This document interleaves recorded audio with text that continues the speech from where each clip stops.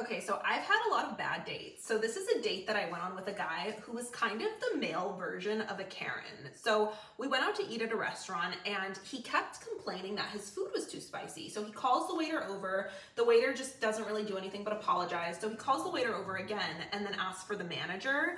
And it was because he found a pepper in his food.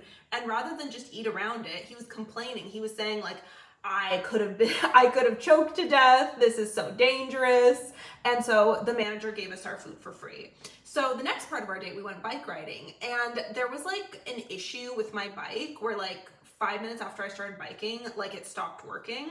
So we walked the bikes back and I was fine to just get a new bike and keep going, but he complained and insisted on getting our money back.